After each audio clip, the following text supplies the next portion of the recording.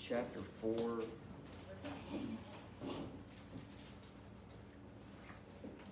I will offer again, if anybody has something that's kind of on your heart or your mind, we could talk about that too. I don't mind.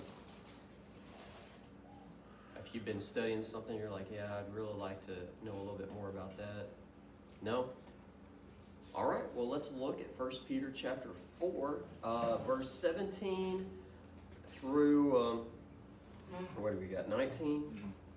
Anybody want to take those few verses? Go ahead, Isaac. For the time has come that judgment must begin at the house of God, and if it first begin in us, what shall the end of them that obey not the gospel of God? And if the righteous scarcely be saved, where shall the ungodly and the sinner appear? Wherefore let them that suffer according to the will of God commit the keeping of their souls to Him in well-doing, as unto a faithful Creator. All right, so one of the things, I guess, just to throw out kind of a question out there, what do you think whenever it comes down to, how a Christian is supposed to judge? How does that work in relation to the world? What do you think? Christians and judgment. And we're not just judging ourselves, we're like judging others here. How are we supposed to deal with that? What do you think? Yeah, verse 17 sounds like holding ourselves to a higher standard in each other than in the world here. And it says, we first begin at us, which shall the envy of them that obey not the gospel of God. That sounds a lot more like we're holding each other to a higher standard, this standard. Right. Yeah, it certainly is. Isaac, what did you have? You also have like in the same tangent, you have the forever misquoted or misused context of judge not lest thou shalt be judged, as the context of being, you need to first assess yourself, like in the same way, as you're saying, verse 17 is like, if we're gonna be first, so we can accurately go out into the world and assess it. It says you need to take out the splinter in your own eye first before you take out the log in your brother's eye. Right. Now, how would you effectively do that? Both of y'all said some very similar things, to judge the speck that's in, the beam that's really in your eye, right? Or to hold yourself to a higher standard. How would you do that as a believer? How could you judge properly in those things? What do you think? Holy Spirit's supposed to guide you in that. As you're reading and studying Scripture, things will often you might need to change, speak out to you, and also, of course, there's other people. Of course, other body believers will help you in that regard as well. Yeah. Now, what if I see somebody that's not a believer doing something that I know is contrary to the Scriptures? Do I have any kind of right to judge that situation at all? Oh, we don't need to, because that's not up to us. That's already been done. And I think people in the world often say, if we were to point out that, that's God's already judging you on that. Mm-hmm. That gets projected as now we're judging them. Right. If we were to confront them on that. Yeah, that's very important to understand that we don't have to. There are things that God has already judged, correct? And if we see something going on, we don't approach it as we are issuing judgment, but that God has judged these things already. The Scriptures have judged these things. And you will come in contact with people. Sometimes you'll come in contact with those who say, well, they believe in God, but you're not supposed to judge me. Well, if you know there's a God, you are recognizing the fact that He has set aside a standard in this universe, that there are laws that He has issued that govern. We experience the law of gravity every single day, right? But the law that says thou shalt not commit adultery has just as much strength as the law of gravity. In fact, the law of gravity is a little bit, can be broken before the commandment that thou shalt not commit adultery. Does that make sense? Because gravity is built in the creation, whereas thou shalt not commit adultery is built in eternity. Does that make sense? Of the Spirit, yeah. Yeah. It is one of those things that judges the heart of holiness. Gravity, you can be holy without gravity, right? But the two are just as real. The experience is just as much. So when believers are called to judge things, the first thing that we do is we hold ourselves to a higher standard, just like Josh said, that we judge our group, okay? We judge our group, and we judge our group by God's standard. And it's okay, okay? It is okay for us to teach God's doctrines. That's what a lot of churches have gotten away from. They're like, well, we don't teach doctrines. Well, doctrines is just God's rules. This is how He governs the universe. It's important to know how He governs. If you are gonna, it's kind of like if you conceal carry, right? There are certain states that will not recognize Arkansas's concealed carry. So if you have a concealed carry in Arkansas and you go to another state, you need to know what the law is concerning that, right? Or you're going to end up with a felony and in jail and a very rough, time as you venture through your ignorance of the law, because ignorance of the law is no excuse. Does that make sense? That's a tough one because you can't tell the Second Amendment to anybody either. So you have to know the entire law. You have to know the middle ground law that they're enforcing, not the higher law. You've got to and that's where judgment begins at the house of the Lord. Because if you're going to go to another state and you're going to conceal carry, you need to make sure you're doing it correctly. Even though the Constitution says you have the right to it, they may have their own modifications of that law, whether it's right or wrong. The government there is going to ultimately decide. I mean, you can try to take it to court, you can try to get it changed, but it doesn't matter. The policeman pulls you over and you are illegally concealed carrying, you're wrong. Even if you're like, well, I got my Second Amendment right, he's like, oh, I'm not going completely by the set of rules that you know. We're going by my rules. I'm here to enforce this state's laws, not what you think they should be. It doesn't matter what you think. Does that make sense? And that's the way First Peter's talking about. It doesn't matter what you think. It matters what God thinks. He is the lawgiver. Does that make sense? And we are supposed to judge according to the standard of the lawgiver. That's what Peter is telling us, and that will bring us to that higher standard. Kind of a verse. In fact, if somebody would look up a couple of verses for me, Acts 7 and verse 48, and then also Romans 12, 1 and 2. Kaylin, you want to take that? Romans 12, 1 and 2. Noah, do you have Acts 7? I do. You do? Go ahead, Isaac. This is he that was in the church in the wilderness with the angel which spoke to him in the Mount Sinai, and with our fathers who received the lively oracles to give unto us. That's Acts 7:48? So it's in 48. Okay. Yes, 7:48. 38. Howbeit the Most High dwelleth not in the temples made with hands, as saith the prophet. You want to keep going? No, I think that's fine. So, whenever we start holding that higher standard, we need to realize something about ourselves. That's the point. Maybe I should have emphasized that before we went there. But here, Stephen, he's reminding them. Who is he reminding? He's reminding those who are in the assembly together, right? These guys, they should know the rules. And he reminds them, the Most High does not dwell in physical places. Okay? He doesn't dwell there. He dwells somewhere else. He has somewhere else that he wants to dwell. Kaylin, what's that place? I appeal to you therefore, brothers, by the mercies of God, to present your bodies as a living sacrifice, holy and acceptable to God, which is your spiritual worship.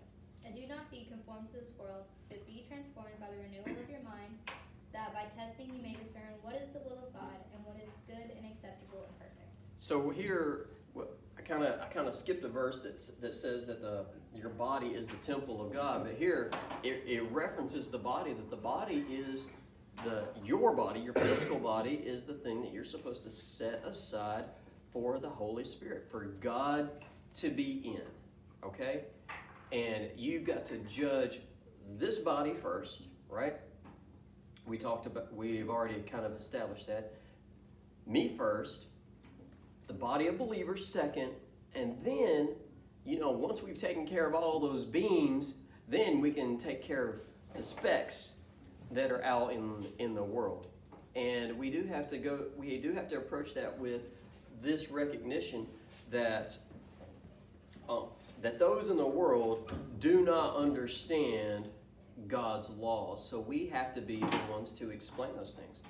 Just like if you're gonna exercise your right to bear arms with the Second Amendment, your state's laws may not be the same as another state's laws, and you've got to be able to understand those.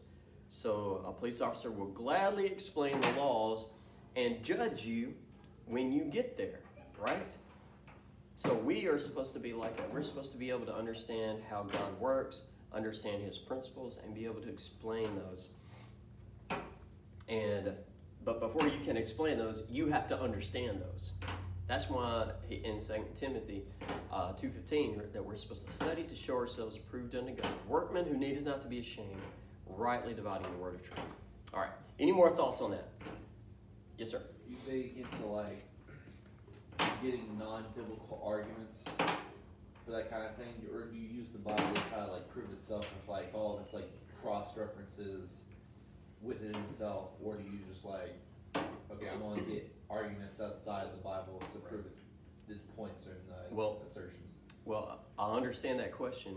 Jesus used earthly stories to convey heavenly meanings.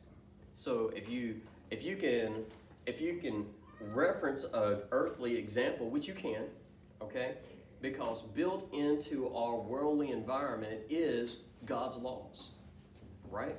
So you can absolutely use the things that are commonplace to people to explain God's laws.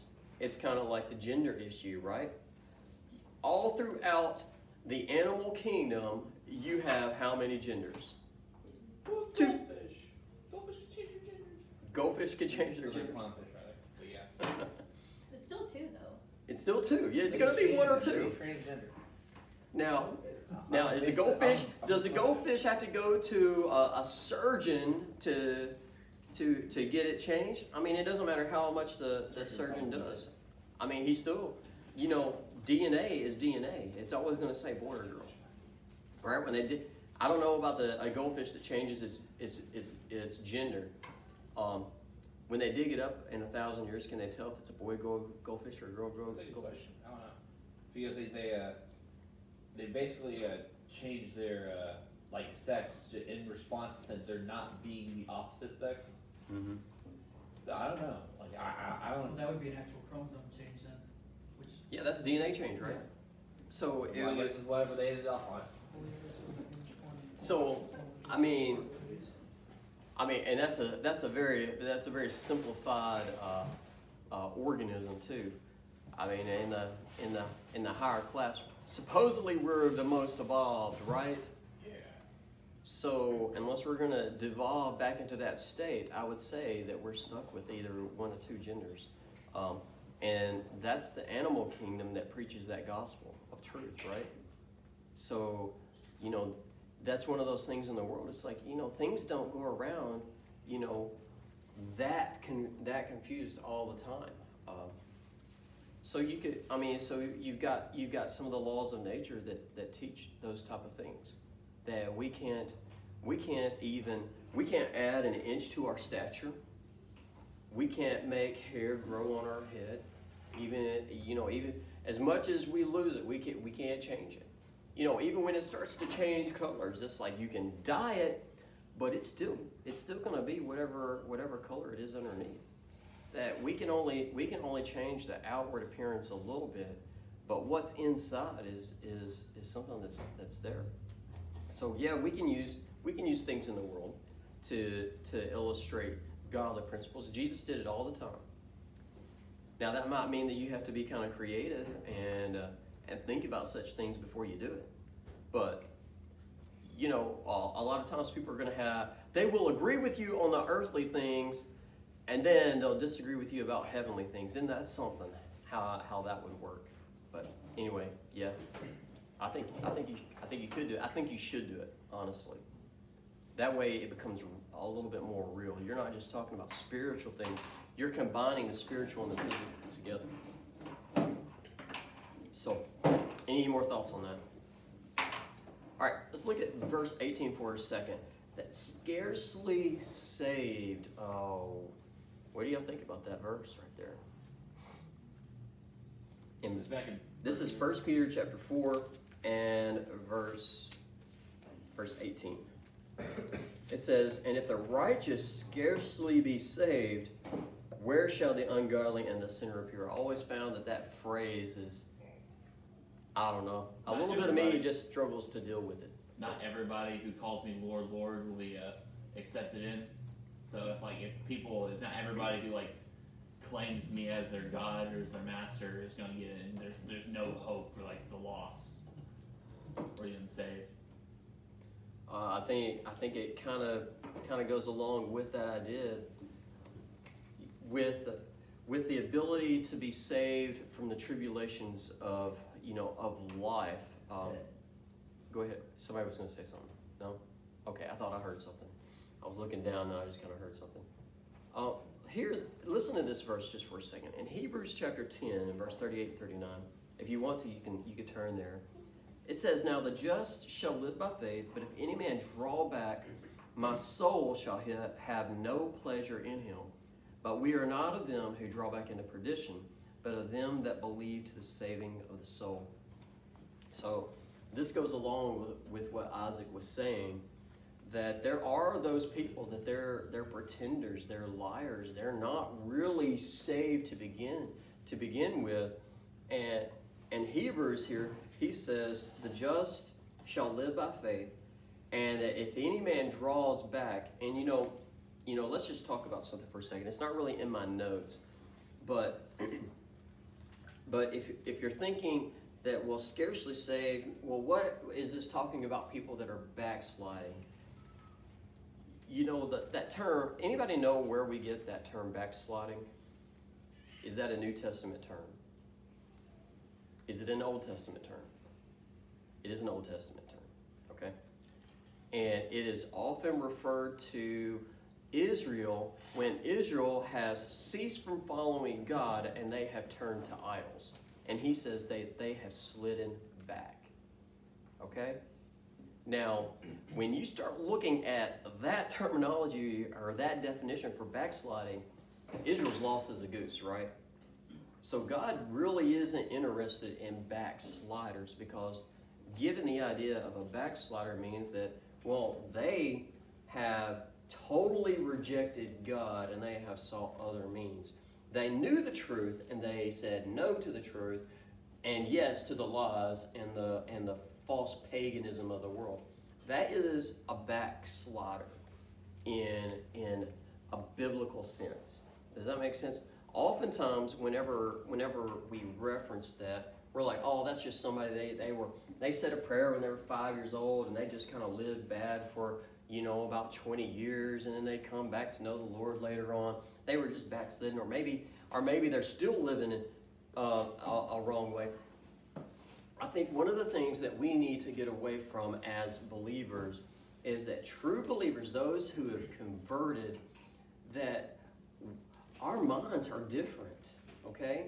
The way that we think about sin has changed. It doesn't mean that you're never going to sin, but the way that you think about it, you agree with God, okay? You agree with God. That is something that never should change to a born-again person. You should always think God has a standard, right and wrong. It's black and white to God. It's black and white to me. Even if I do it, I agree with God. I messed up. And how you feel about it. how you feel about it should change too. That, this is all, everybody does it. It's okay. I'm not hurting anybody. A believer realizes that whenever you sin, that it ultimately ends in something. What does the scripture tell us? That when sin comes in into play, what's the result? What do you think? Death. Sin always kills something. Okay? It always does. If you think that you can sin and not kill something, then you're not thinking like God. You're not thinking like God, and you definitely don't have the heart of God. Every time, okay? If you lie to somebody, you know what you're going to kill? What do you kill if you lie? Trust. You kill trust every time.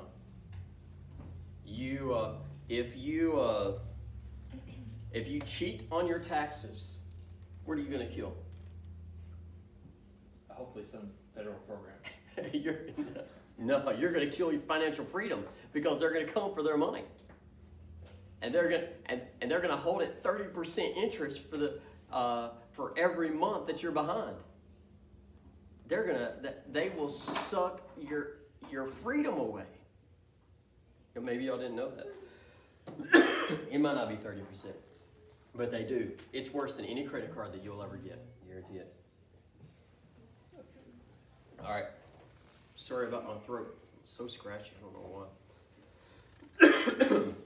Another thing about the scarcely saved, just kind of an idea behind it, because honestly, I don't know exactly what the phrase means. We were talking about, backsliding and being saved, period. But it also may have the connotation that you may still have to go through tribulations. You may still have to go through things. A lot of times people that are born again, they wonder, well, why am I going through these things? And they let the idea that, I'm going through something, God must not love me, get them in a bad mindset. It doesn't mean that there's major sin involved, but not thinking rightly about, your participation in some tribulation in your life can lead you to some ungodly thoughts about, well, it's not fair, God's not fair, and you start blaming God, and that can lead to sinful thinking, even concerning God. Blaming him for some things that maybe it's not really him, or why didn't God fix this thing in my life?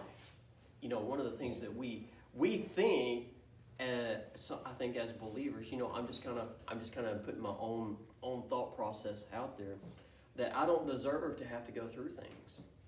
I thought God was going to protect me from these things. Jesus said that you still live in this world, and in this world you will have tribulation. This is John 16:33. Good verse. Everybody turn to John 16, verse 33.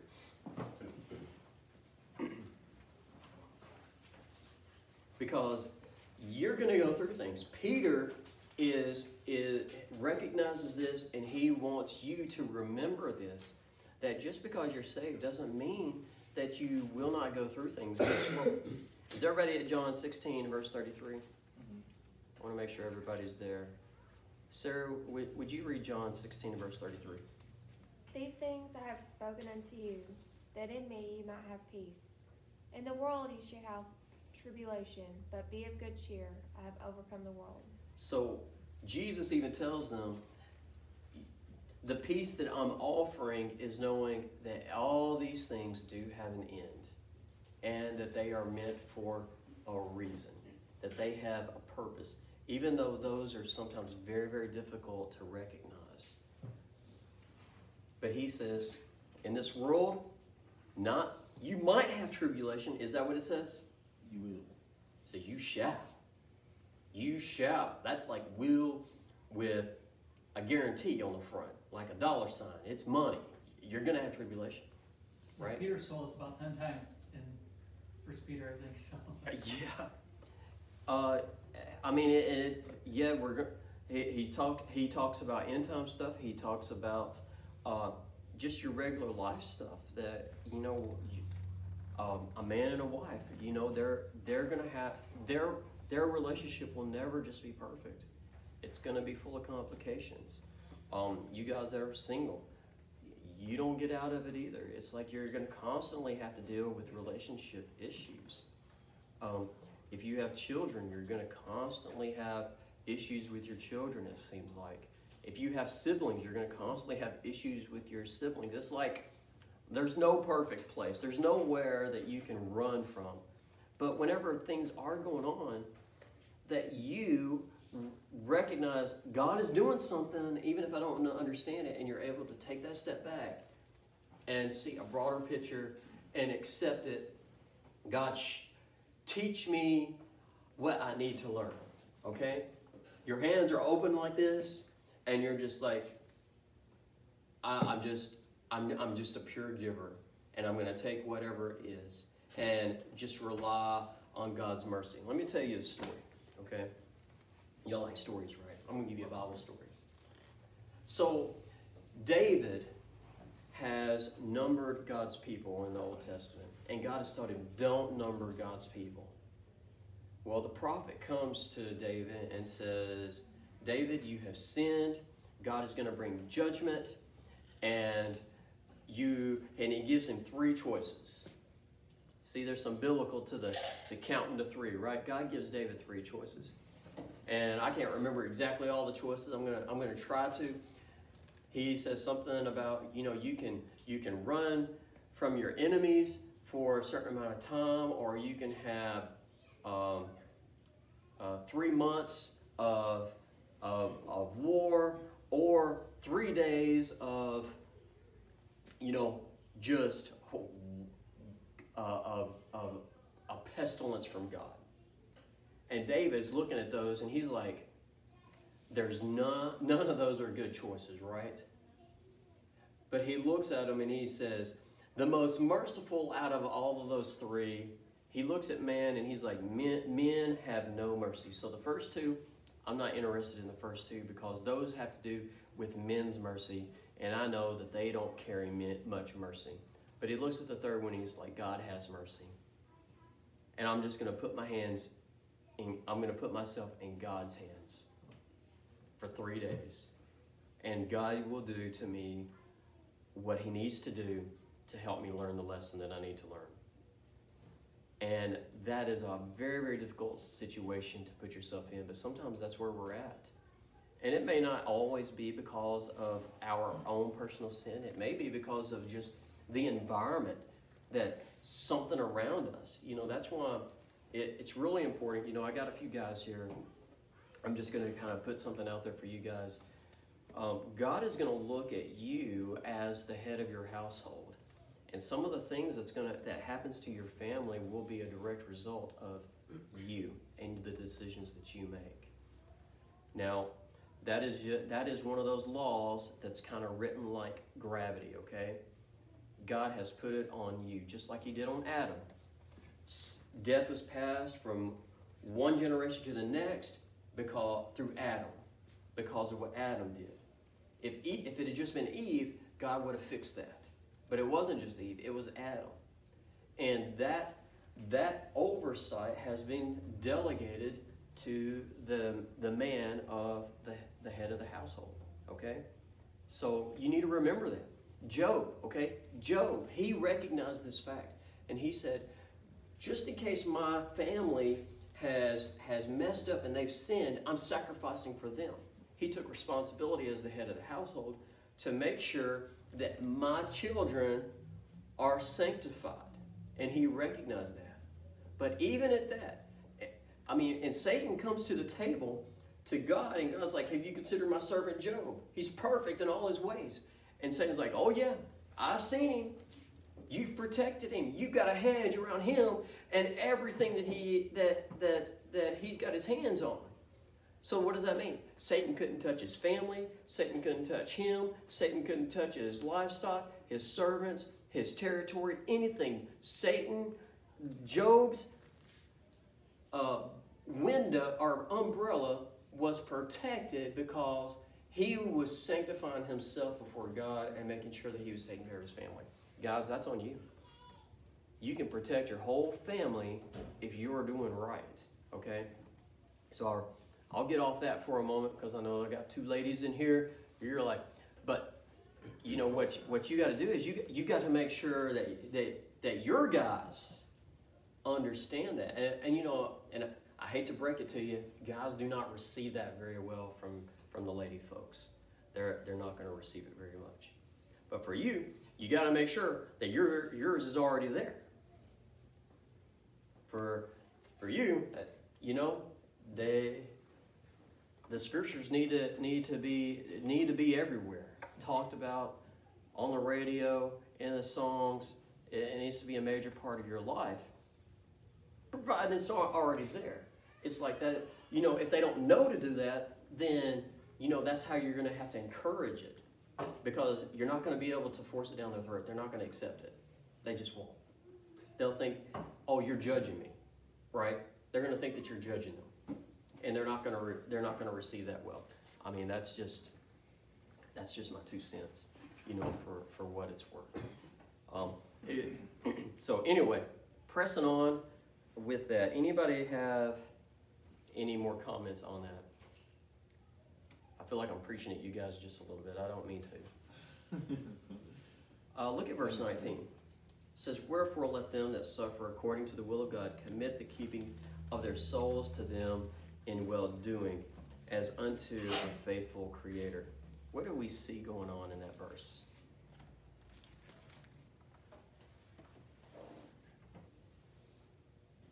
What about the middle of it, where it says, according to the will of God, commit the keeping of their souls to Him? What do you think about that part of it? What do you think, Micah? What does that mean?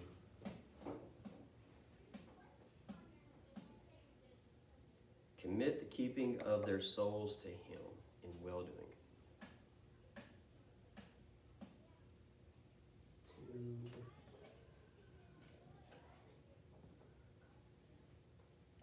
Tough verse. Somebody help him out. Try to persevere for the sake, for the sake of God. Like when it says keeping of their soul, I seen when I think of that, it's keeping in good condition, or keeping up good, or keeping up maintenance on it. Well, there is definitely some exercising that has to be done in a person's life. You know, that is one that we are supposed to be iron sharpening iron. Micah, can you find Hebrews chapter 12 and verse 2? Be ready to read that in just a second. It says that basically God is the keeper of the soul, not you, but because He's keeping your soul, you should be doing well things, right? You should be doing good things. That should be how you think, the process that you come to the table with whenever you're making decisions in your life. You really do need to take that step back and say, what would God have me to do in this? And you know, something that has been very difficult for me to learn, and I hope that you will accept this advice, but when major decisions, actually just any decision, you know, start with the little ones, but any major decision that happens in your life, that if you can take some time to go home and pray about it for a couple of days, you should. Maybe even incorporate some fasting and prayer along with that decision, you know?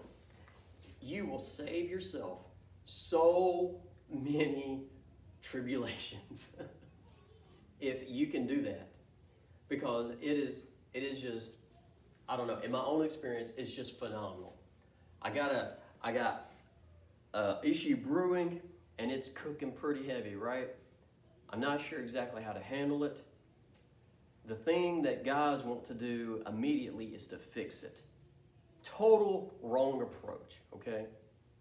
I'll just give you some more marriage advice, okay, or girlfriend advice.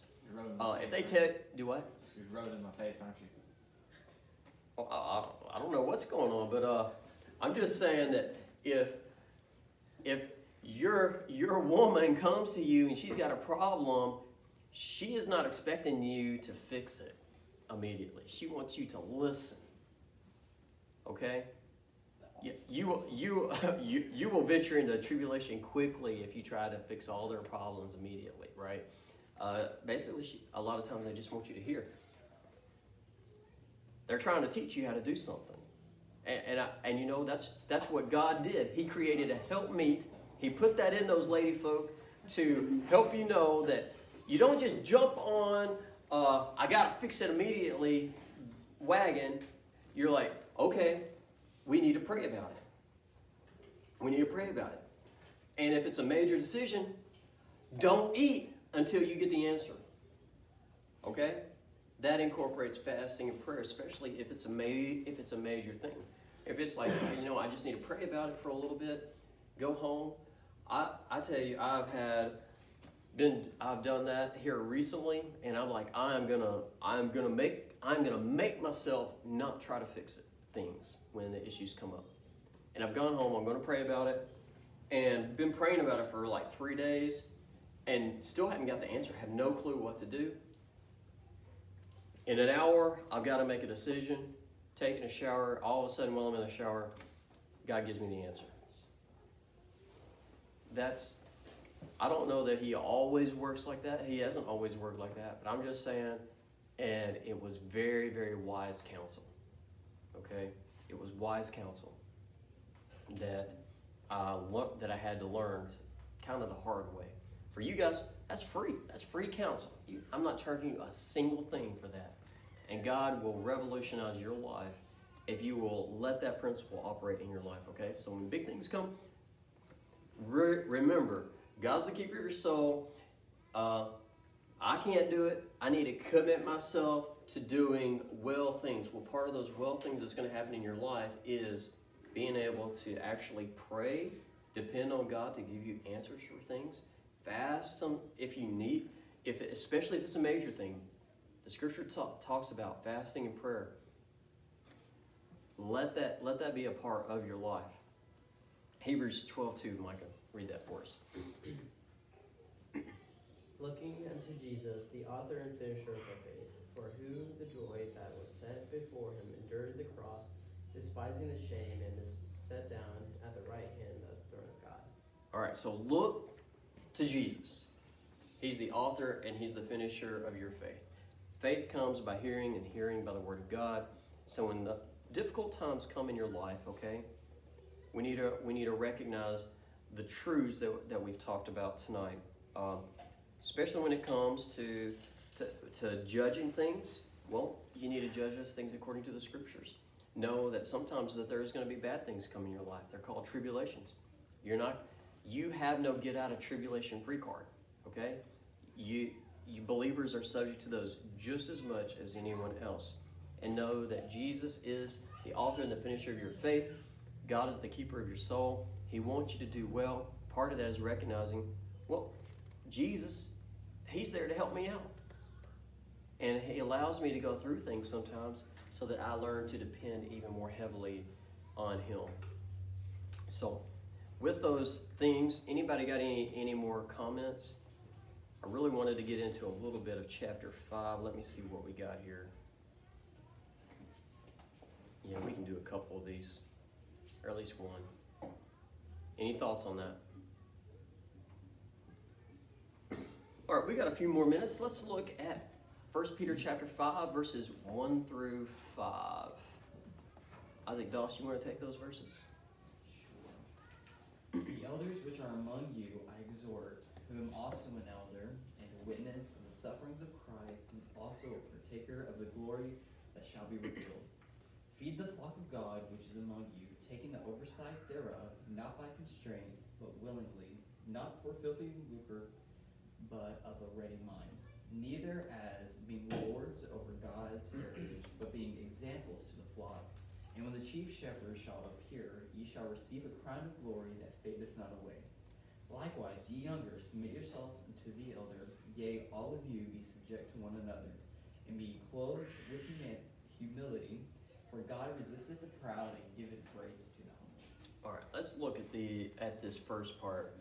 Who is an elder in this context? Like, can you define what an elder would be? A mature spiritual leader, somebody who's has much experience in like day-to-day like Christian life, or like has devoted themselves to learn a lot of Christian teaching. Someone with experience, I'd say. Yeah, they at least have life experience, right? In this culture, they tended to be the older men of the family. The father was the head of the household, even to include married sons' families. So if you were a daughter, you joined someone else's family, and another guy would kind of be over your family. But here, if the sons, when they married women, that they would come kind of under his umbrella, kind of like Job, right? So they'd be kind of like Job. Job would have been the elder, and he would have been responsible for that. There was a Latin term called paterfamilias or something like that. I'm sure I slaughtered the words there, but it means the absolute head of the family. So a lot of times in the culture, these guys, they would be the men, the older men in the family, and as they come into the church or into believing, that really how families came into the believing way was because the head of the family would recognize Jesus as their Lord and Savior. So they would naturally become the elder in the church. They were already the elder in their family. They would kind of assume that responsibility in the church too. So they would have life experience, but they would also be the go-to people for learning the scriptures. And that is kind of how the early church would operate. We have seen that, like with Cornelius. Do y'all remember the story of Cornelius? I think it's Acts chapter 10. It talks about Cornelius. Who remembers Cornelius? Kaylin, tell me a little bit about Cornelius. He was a Roman centurion. Yeah, he was a Roman centurion, and he wanted Peter to come talk to him, right? What did Peter find when he got to Cornelius' house? His whole family. His whole family, right? Because Cornelius, he wasn't just a centurion, he was the head of his family. So he brought everybody in. And what happened when Cornelius heard the gospel from Peter? You may remember? He got saved. The whole family did. The whole family believed. It's just interesting how that culture is so different than ours a little bit. That the whole family is like, we're all in. You know, Cornelius is in, we're all in. And that typically he would make up, that would have been the church. And I don't know how big the families were back then, but I'm pretty sure that his family was probably bigger than what Bethany is. So that's a pretty good church plant right there, right? One guy getting right, man, you already got 100 people in a 100-person church. Now, something else about the elders is that it says that they were witness of the sufferings of Christ. Well, at least here, Peter talks about witness of the sufferings of Christ. What does that witness mean? What do you think? What does it mean to be that witness? Go ahead. To speak out for, like in Jewish culture, you would have like all you really needed for like a confirmation of thing has like 2 or more witnesses, because like they just treated such thing in high regard. So it's just like being a witness for Christ. Like I can attest to like him influencing my life. I can attest to like these things like being true. Right. When the scripture, in some places, it uses that same word, witness, as martyr. How do you think that relates to that word, witness? Well, a martyr is a kind of a witness. They are a witness, right? It is something that they're willing to die for, right?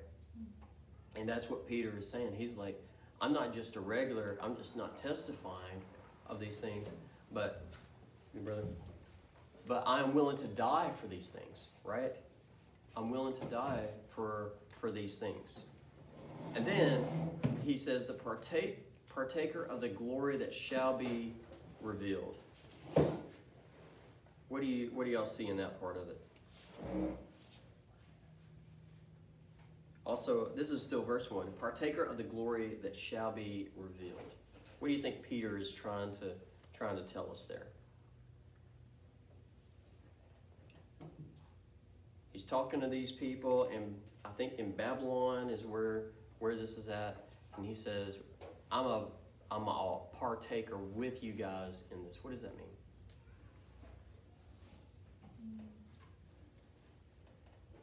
Aren't you a partaker with your cast group? What does that mean? We have supporting roles. Yeah, well, yeah, you support each other, right? You support each other in the roles that they're doing. You're working hand in hand to try to make these things happen. And here, he also says that we are partaker of the glory that shall be revealed. Well, that's an absolute reference to the Holy Spirit, right? So what we see here is that when you are a partaker with the Holy Spirit, what does that mean? What do you think it means when you're a partaker with the Holy Spirit? You do things on behalf of or as a part of this group? Absolutely. You're going to do things that go along with the Holy Spirit. Basically, if you're going to look at the spiritual side of it, is that your spirit bonds with the Holy Spirit, that the two become one. And that's why you would see Jesus pray very similar things. He would pray that they may be one as the Father and I are one, right? So here we have that. Somebody look up 2 Corinthians 13:14. Jacob, would you do that? 2 Corinthians 13:14. Josh, would you hit Ephesians 1:13? Noah, would you take John 17:21? And would you want what, Sean? John what? Acts 11:23. John 17:21. You said 2 Corinthians Acts. 13:14. Right. What, 11:23? Do what? Acts 11:23. Acts 11:23. Ephesians What 13 happened? in the Bible that I was reading. It's In not the CSB, there's not one. Oh, really? Go see I'm it. gonna do a new King Huh. James. Get you King James. Okay, there you go. Hey, give him one of these.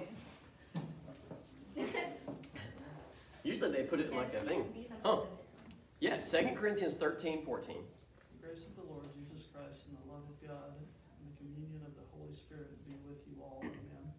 All right, so the grace of the Lord Jesus Christ and the love of God and the communion of the Holy Ghost. That's the part I want you to think about right there.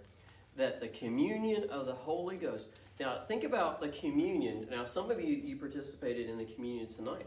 What did that mean, that you participated in the communion? We are multiple. Yeah, but what happened? Did you just look at the little wafers? No. What'd you do? We participated. But- I don't know Well, tell me what you did with it. You ate it? You ate it. You consumed it, right? You took it in. You had communion.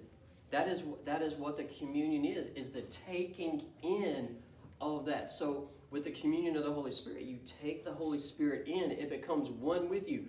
That bread that you ate will never be the same. Right? It is forever a part of you. That is what the communion is supposed to be. That's what it's supposed to represent. That when you take communion with, and Jesus said, "This do in remembrance of me," that you're taking him in.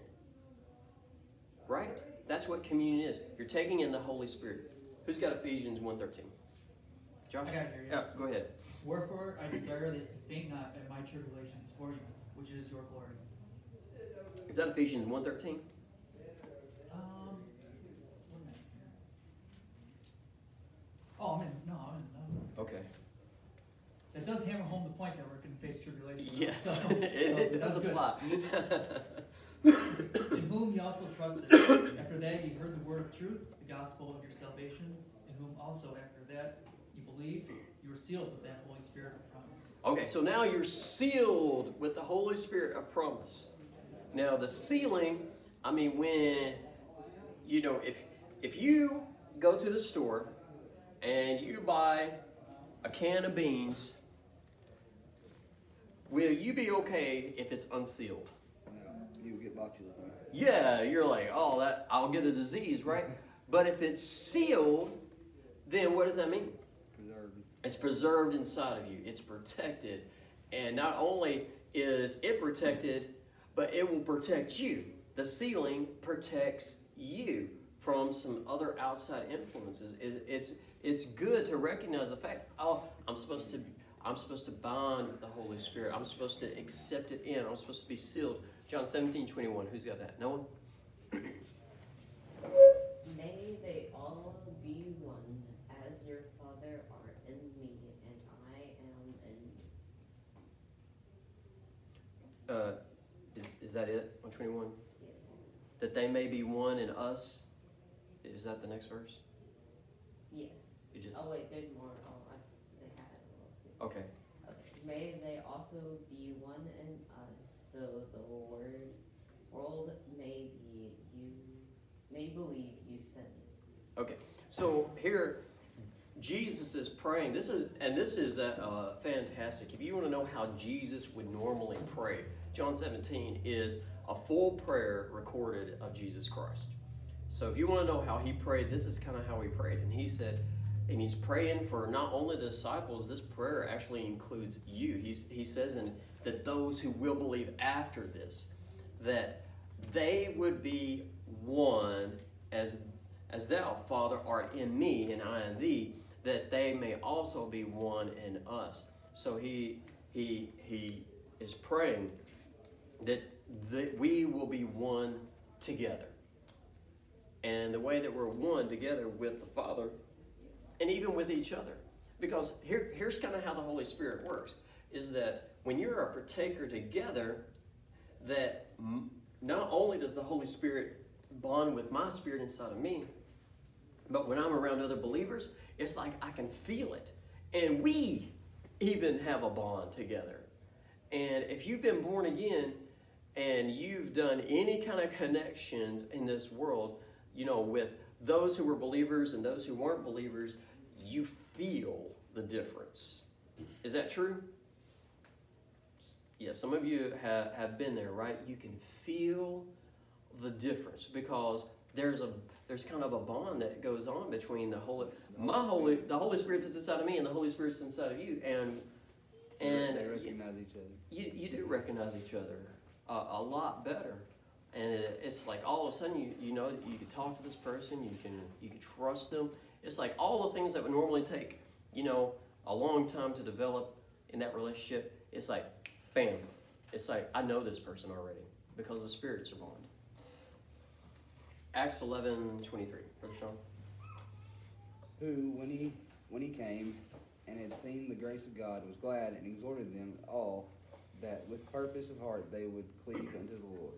All right, so here that they cleave unto the Lord with that purpose of heart. So it's like their hearts. That's really the expression of how they feel. They cleave. That feeling is cleaved together.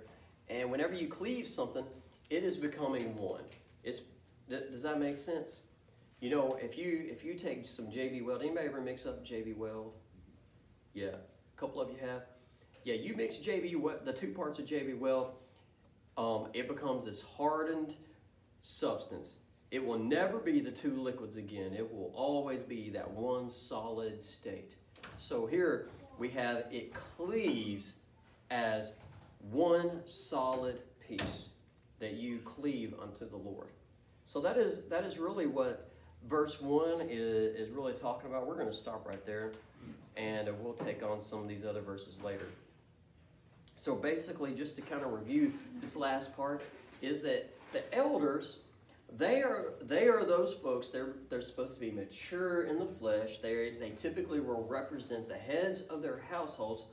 Not always guys, by the way. I don't think I said that, but most of the time it was guys. But there are certain certain characters who show up even in the Bible, that the women are the heads of the household. Like Lydia in Ephesus, that she really was kind of the head of her household. We don't know if she was married or not, but we know that she was the one who was in charge there, and that